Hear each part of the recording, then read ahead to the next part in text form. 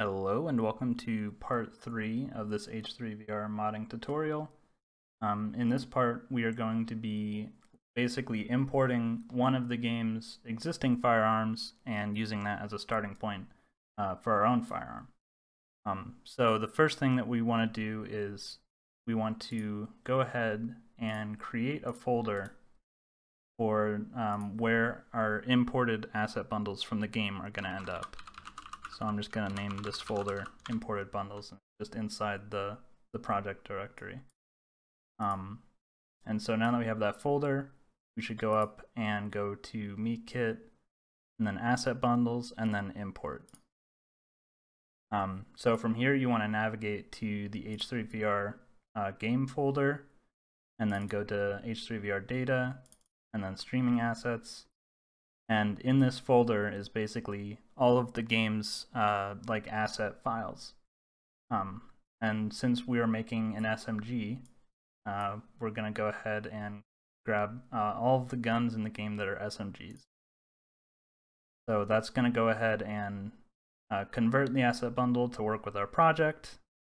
In the meantime, I'll open up our imported bundles folder and also open up that folder that we were just in, because when you import, it looks like it's done. The file will end up right next to the original file, just have import at the end. So we'll go ahead and cut that and move that into the imported bundles location. And now from here, we can go up to Meatkit and then asset bundles and open up the prefab loader tool.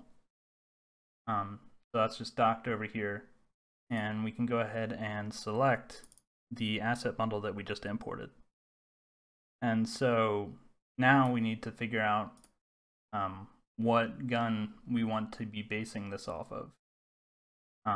So one thing to consider is that this gun has a folding stock, so it would be nice to select a gun that already has a folding stock.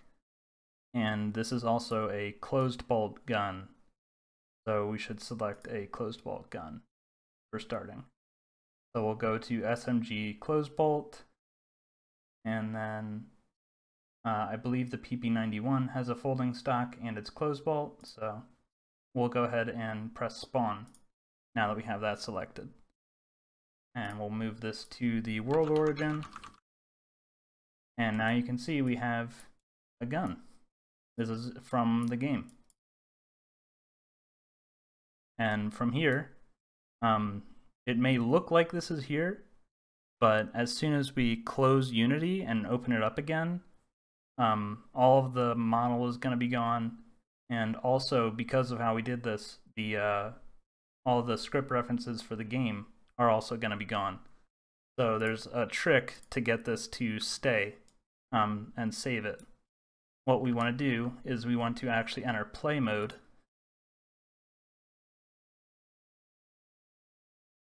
and then pause the game, and then we want to spawn our object. So now we have the PP91 in the game, and then you want to create a prefab of that down here, and then unpause or unplay. So now we have a prefab, we'll drag that, or no, first we'll rename this. This gun is the OTS-22, so we'll name that. And then we'll move that out of here. And now, when you close Unity and reopen it up, this stuff should be here. I'll go ahead and apply so that this is linked.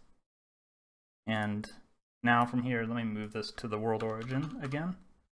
You'll see that we have no mesh, but all of the other important information is here. We can open this up and see basically this whole firearm prefab is all set up, except for the meshes and stuff. So now in the next part, we'll go ahead and move our mesh into this hierarchy and kind of realign all of the physics boxes and all of the moving parts so that it works like our gun does.